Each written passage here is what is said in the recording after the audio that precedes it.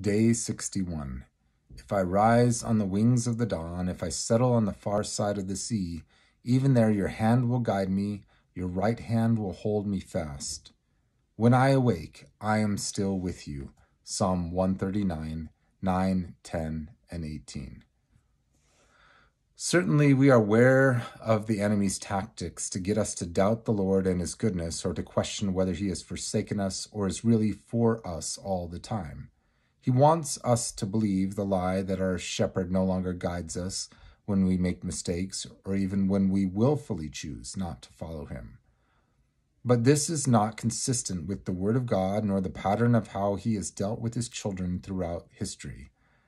Remember Jonah, Peter, David, Moses, even Adam and Eve.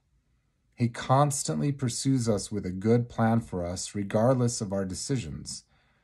There's also a more subtle deception of his to get us to doubt ourselves, to question whether we are truly following, whether we are really faithful, or missing it in some ambiguous, unknowable way. Most Christians have heard something along the lines of, God is for you, but are you really for him? Certainly God will correct us when we are living outside of his glory or running away from him, but he never intended us to live under a constant cloud of suspicion and religious scrutiny where we are worried about straining out the smallest gnat. Otherwise, how could the infallible word of God allow David to write these words and still be truthful? From Psalm 26:1, Vindicate me, Lord, for I have led a blameless life. I have trusted in the Lord and have not faltered. Now, David wasn't lying, nor was he whitewashing over his past sins. He was just seeing his life from God's perspective, forgiven and confident.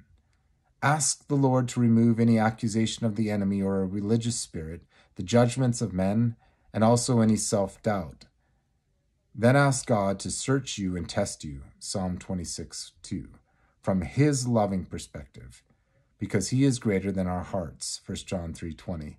If he reveals anything, confess it and work toward a place where you know that you are clean, forgiven by grace, and confident in this. Then you can echo David's words for yourself.